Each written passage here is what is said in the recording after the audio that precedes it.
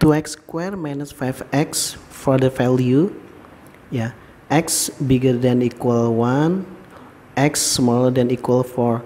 Text its maximum di mana untuk for x nya berapa, n minimumnya berapa, untuk pada saat x minimumnya berapa gitu.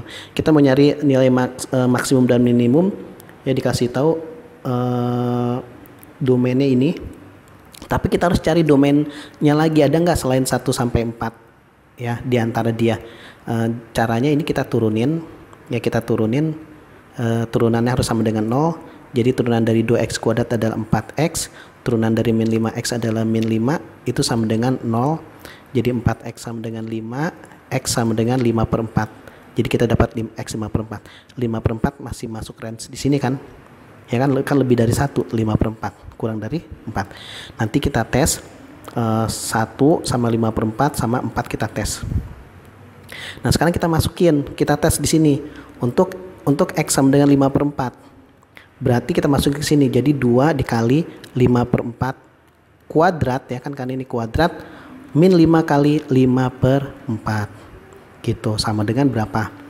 5 kuadrat kan 25 ya, 25 dikali 2 50 per 4 dikuadratin itu 16.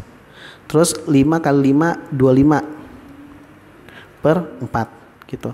Nah ini kita samain penyebut jadi 16 kan ya, 50 ini kan dijadiin 16 berarti 25 nya kali 4 ya, jadi 100 ya kan, supaya jadi 16 kan atas sama bawah dikali 4, jadi min 50 per 16. Min 50 per 16 itu jadi 3 ini 2 ya pecahan campurnya.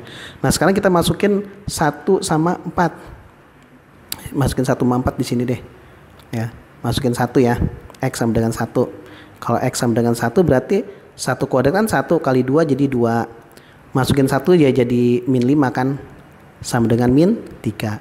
Sekarang kita masukin 4 ya, 4 nih dari sini. 4 kuadrat kan 16, 16 kali 2 32. Terus 4 kali dengan min 5 jadi min 20 sama dengan 12 gitu. Nah ini sama ini kecilan mana? Kecilan ini kan, ini kecilan dia. Berarti ini minimumnya ini. Minimumnya min 3 2 per 16 ya.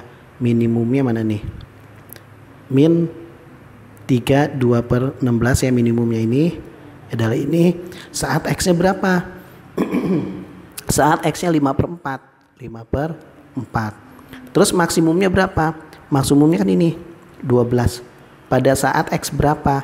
X nya adalah 4 gitu, seperti itu ya. Jadi cari dulu, jangan hanya ini yang kita andalkan. Di sini juga pasti dia punya nilai minimumnya juga atau maksimumnya.